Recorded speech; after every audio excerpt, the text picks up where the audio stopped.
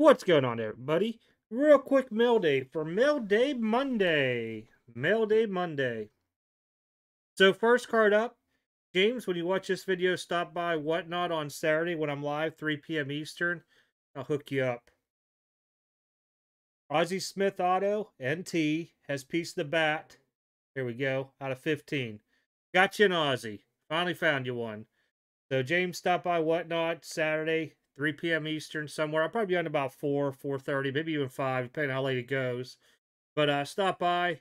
We'll do a James R special, I'll call it, where only you can bid on it and get it real quick type deal versus anybody else.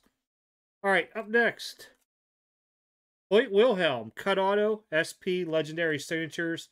Most of you guys know I'm a sucker when it comes to some of this stuff, so pick this up, 10 out of 47. Pretty cool when you pick these up really cheap. I want to say it's probably like a $30, $40 piece, probably, roughly. So I had that Upper Deck E-Pack a long time ago. Happened to find a bunch of Connor McDavid's second year stuff in there. So I got to look these over to grade, but had these come in. These are all inserts there. I know PSA 10s and this stuff's over $100, so I was like, well, we'll get them sent to us. We'll pay the couple dollars for shipping. See what happens. All right, next two came from M Polo on, or Polo 58. Sorry, I don't know why I keep calling him M Polo. Polo 58th on Whatnot. Out of 125, Illusions, rookie endorsements, Jalen Waddle. So starting to look for stuff for next season. You know, I know it's a long way away, but you always want to be stocked up for that time frame. So pick this up really cheap. Either will be SGC or PSA bound. I haven't looked it over yet, so I just got it in. Also picked this up.